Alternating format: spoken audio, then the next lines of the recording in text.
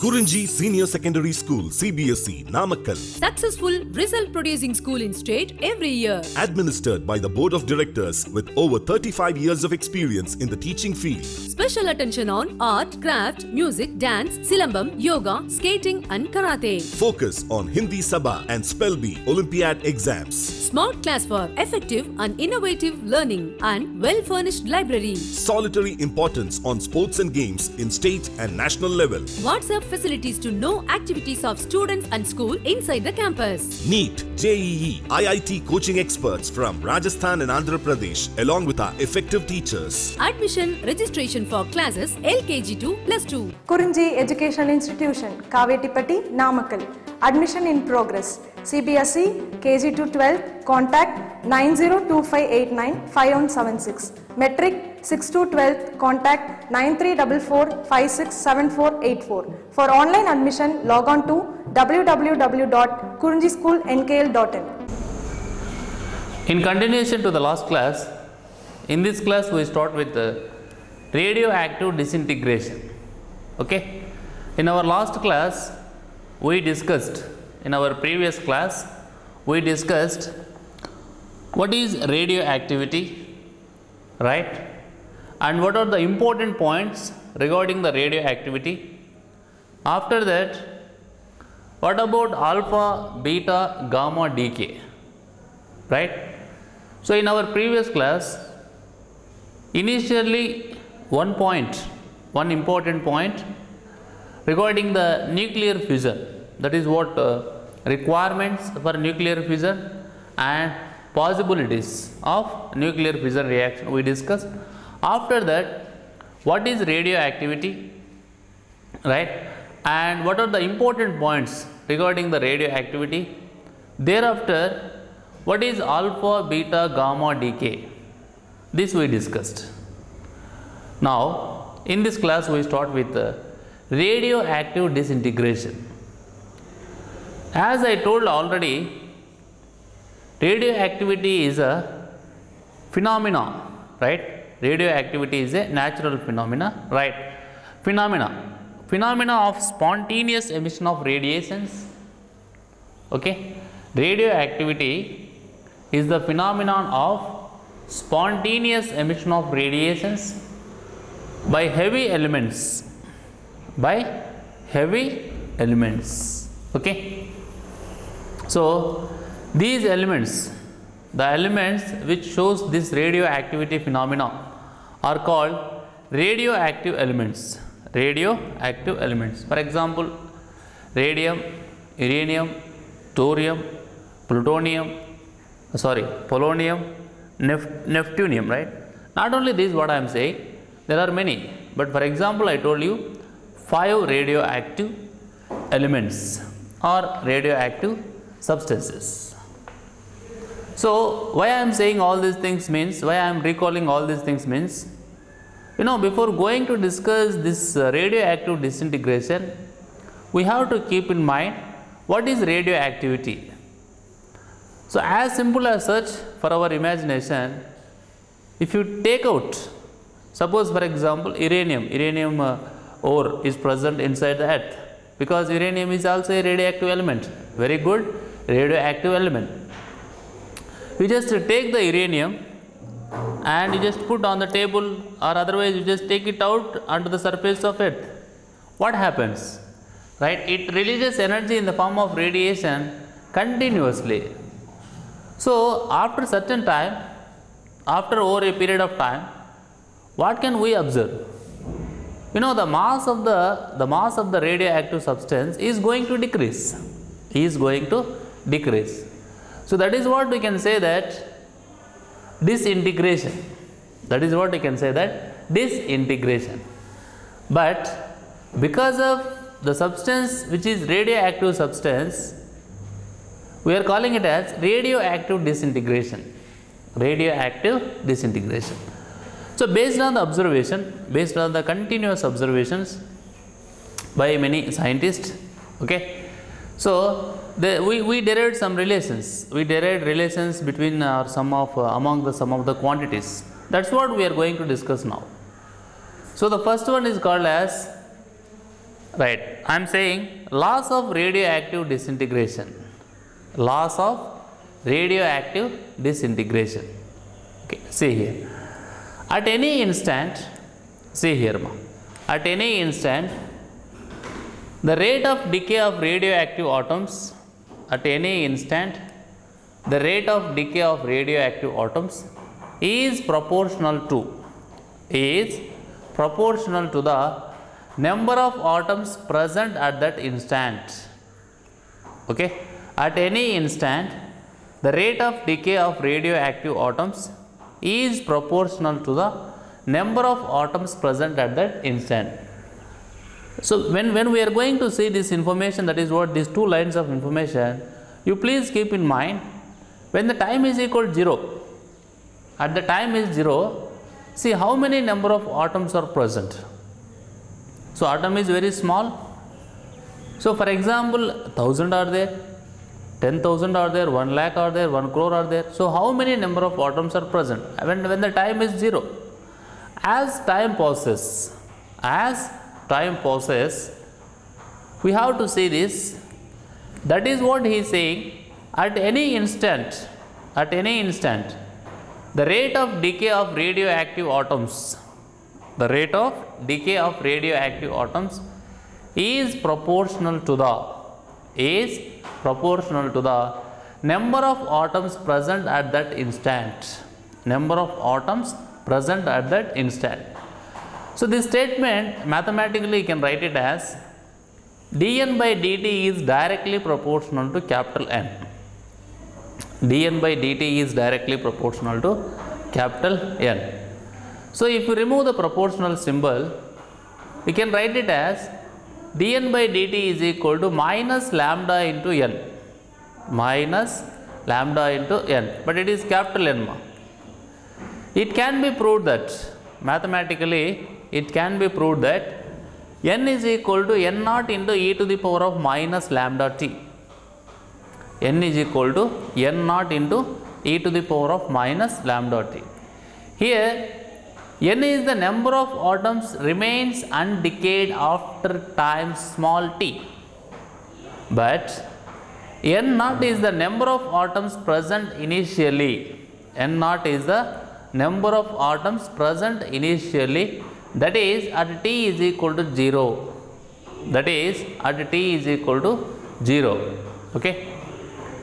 So, that is what here the two important terms, that is what N and N naught, and T is the time, and lambda is the decay constant of disintegration constant. Okay, right. Next one, the same thing, whatever we have here, that is N is equal to N naught into e to the power of minus lambda t. You can write in terms of mass. How can we write? Capital M is equal to capital M naught into e to the power of minus lambda t. Where N is the number of atoms remain undecayed after time small t, and N naught is the number of atoms present initially.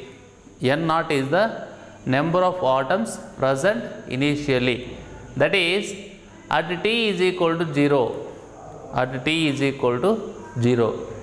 M is the mass of radioactive nuclei at time small t. Capital M is the mass of radioactive nuclei at time small t. But what is M naught? See here.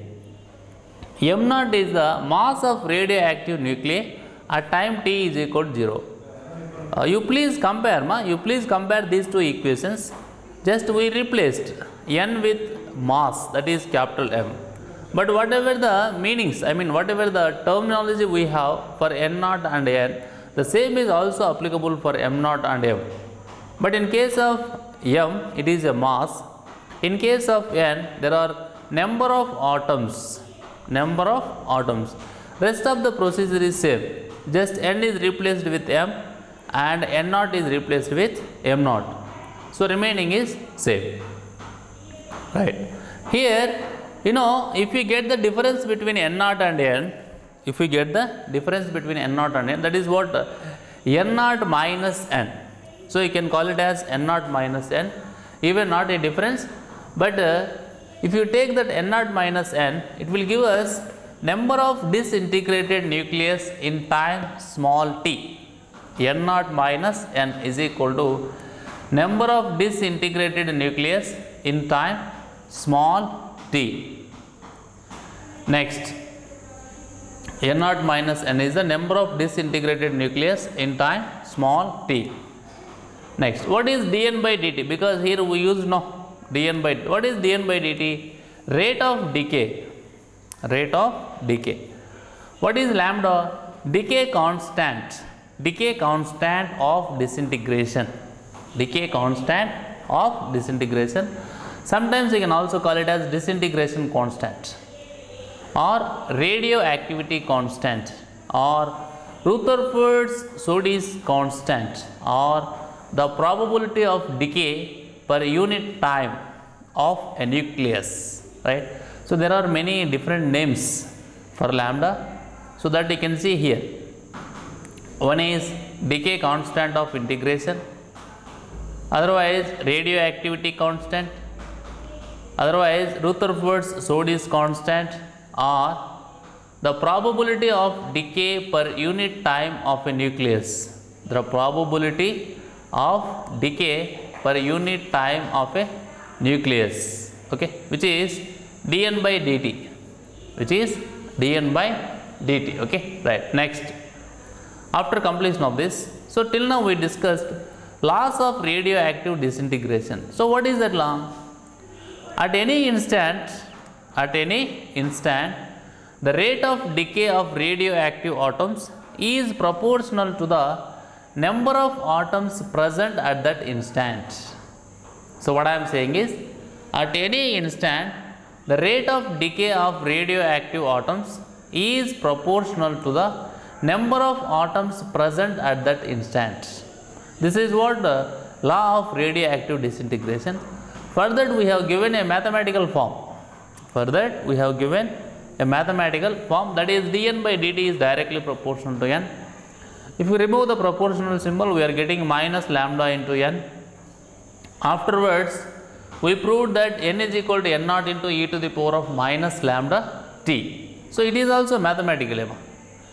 So then it is what in terms of number of atoms at time t is equal to 0, at certain time t, after certain time t.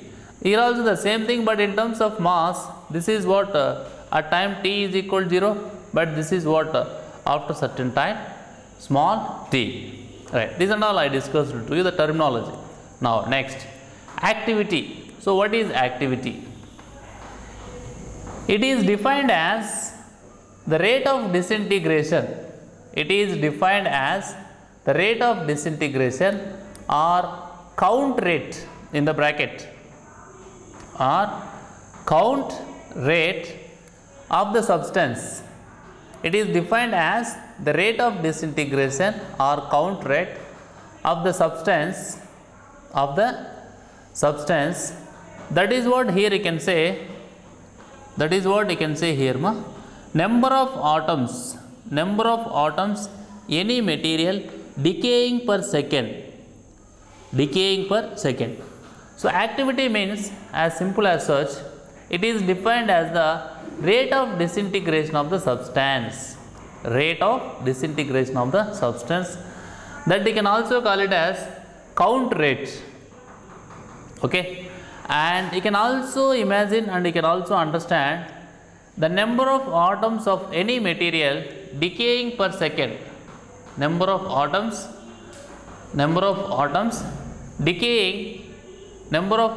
of any material decaying per second is simply said to be activity, okay, right. That is what here A is equal to dn by dt. Lambda into n is equal to lambda into n naught into e to the power of minus lambda t. So here lambda you can get cancelled, and finally it will be activity after time t. Activity after time t. That is what? Dn by dt. That is dn by dt. Next, units of activity. Units of activity. So here two different units, totally three different units, but last two giving that is what? Disintegrations per second. And the first one is also in disintegration second, but the number will be different. Suppose for example, one disintegration per second means it is equal to 1 becquerel. 10 to the power of 6 disintegrations per second means it is Rutherford. Next, 3.7 into 10 to the power of 10 disintegrations per second means Curie. So, three different units.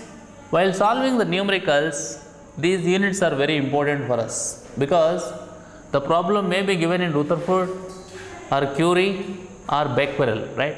So, these three persons are the scientists, the valuable scientists in our, who is Rutherford? He found the presence of nucleus in an atom. And the becquerel and Curie, yesterday I told you in our previous class. In our previous class, I told you the role of Curie. And becquerel also put his hard work in this area of radioactivity. Right. So you keep in mind these three units. 1 becquerel is equal to 1 disintegration per second. 1 Rutherford is equal to 10 to the power of 6 disintegrations per second. 1 Curie is equal to 3.7 into 10 to the power of 10. 3.7 into 10 to the power of 10 disintegrations per second. Next, half-life. So this is very important for us, Neet point of view. Definitely can expect one question from this area regarding atom and nucleus chapter. Half-life. First you try to understand what is half-life. Time interval in which the mass of a radioactive substance or the number of its atom reduces to half of life of the substance. Reduces to half of life of the substance. So, I will repeat once again the definition. You please try to understand. Time interval in which mass of radioactive substance or the number of its atom reduces to half. Reduces to half. So, that is what half of life of the substance or half life of the substance. So, as simple as such, half life is nothing but the time taken to become half of the mass of a substance. But there is a logic. You can take either mass or number of atoms. For example, there is a radioactive substance, 1000 number of atoms are there. 1000 number of atoms are there. You know how much time it will take to become 500 atoms? How much time it will take to become 500 atoms? That is what you can call it as half-life. Otherwise, in other aspect, if you take mass, for example, there is a 500 grams of radioactive material or radioactive substance. You know how much time it takes to become 250 grams? That is what we are calling it as half-life. Next, if n is equal to n0 by 2, if n is equal to n0 by 2, then t is equal to t of.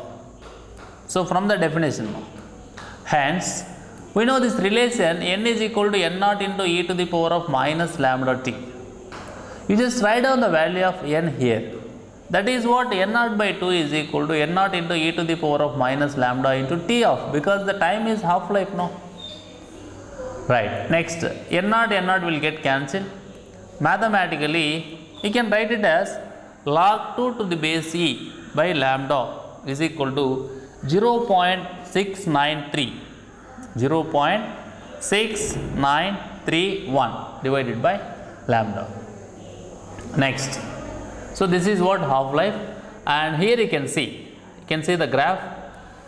First, there are number of atoms n0 and how much time it takes to become half, which is what half-life, and then in that how much time it takes to become half, that is what n0 by 4 is half of the n0 by 2. Similarly, you can go for next n naught by 8. Then you can go for n naught by 16. Like that it goes on. So whatever it may be the point of how many number of atoms present there, that is not matter. But how much time it takes to become half of that. To become half of that. Okay. That is important for us. Next. Mean or average life. Next point. After completion of half-life, next point is mean or average life. That is what we are indicating by using the notation tau. Okay. Tau is a Greek symbol. See here. The time for which a radioactive material remains active. The time for which a radioactive material remains active is defined as mean life of that material. The time for which a radioactive material remains active is defined as mean life of that material, but this is also called as average life of the material. So as simple as such to remember, the time for which a radioactive material remains active. Right. Next. See here, there are only some point. It is also defined as the sum of lives of all atoms divided by the total number of atoms. It is also defined as the sum of lives of all atoms divided by the total number of atoms. So mathematically we are writing small r is equal to sum of the lives of all atoms divided by total number of atoms. Total number of atoms, that is equal to 1 by lambda. So I used to tell many times, the notations may vary from one book to another book, but the important point what we keep in mind is concept or definition, right? When definition comes, that is what definition. When the statement comes, that is what statement. For example, what is law of conservation of energy? Otherwise, when the concept came, what is the concept? So what is the concept? What is the definition? What is the statement? That is important for us. So the notations, if you want, you can change. For example, if you take P, so P we are using for momentum, P we are using for power, P we are using for, that is what, pressure. So what is correct? That's why notations changes from book to book, that is not matter. But concept is we have to keep in mind. First definition, okay, either definition or concept or statement. First seeing the information which is obviously available in English, then understand. After completion of that, we have to memorize from our understanding point of view, right? Not from others' understanding point of view. First we have to understand, and then in this class whatever we discussed, law of radioactive disintegration, otherwise calculating or finding or determining activity, and half-life, and mean or average life, all these areas. So 4 areas are here, but all are linked to one another. If you see separately 4 areas, right? From these 4 areas, you can expect one question. Formulas also very simple. What are the formulas we had in this class? One is n is equal to n naught into e to the power of minus lambda t. Another one is just by calculating half-life. The same formula, just we are using, by using the same formula we are calculating half-life. After completion of that, we can calculate mean or average life. Okay, right.